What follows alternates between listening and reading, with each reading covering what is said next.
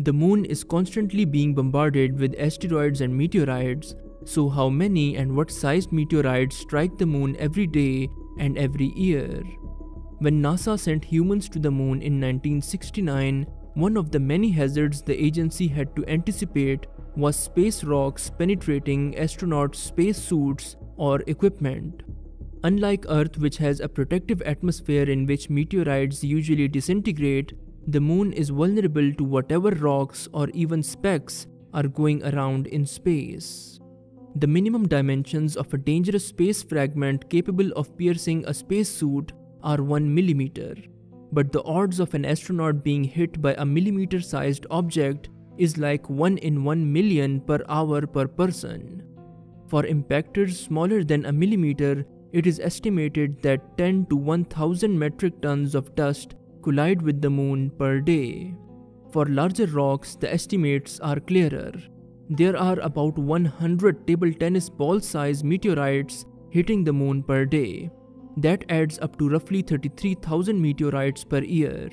Despite their small size, each of these small ball-sized rocks impacts the surface with the force of about 3.2 kilograms of dynamite.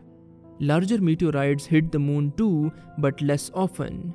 It is estimated that larger meteorites, such as the ones 8 feet across, slam into the moon about every 4 years. Those objects hit the moon with the force of a kiloton of TNT. Meteorites can hit the surface at speeds of 20 to 72 kilometers per second. The impact produces a flash of light that can be observed from Earth.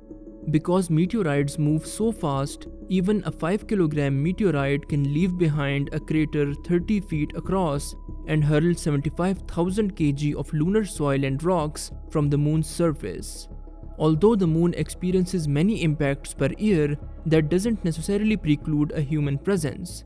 Considering the moon's surface area is about 38 million square kilometers, if you pick a square kilometer patch of ground, it will be hit by one of those table tennis ball-sized meteorites once every 1,000 years or so. If a large asteroid were to impact the moon, it would create a large crater that would eject a lot of material from the surface, but that would be the extent of the damage. There aren't any asteroids large enough to split the moon apart or knock it off its orbit around the Earth. Impacts involving asteroids the size of 1 kilometer in diameter or more are expected to only occur a couple of times in a million years. While the Earth's tectonic activity and erosion have erased most of its craters, the moon shows almost its entire impact history. There are almost 500 million craters larger than 10 meters in diameter, of which more than 1.3 million are larger than 1 kilometer and almost 7,000 craters greater than 20 kilometers in diameter. NASA has identified around 2,300 asteroids that are considered potentially hazardous. All of their trajectories have been calculated and none threaten Earth or therefore the moon for at least the next 100 years. Smaller asteroids are more likely to sneak up on us and are therefore more likely to impact the moon as well as Earth.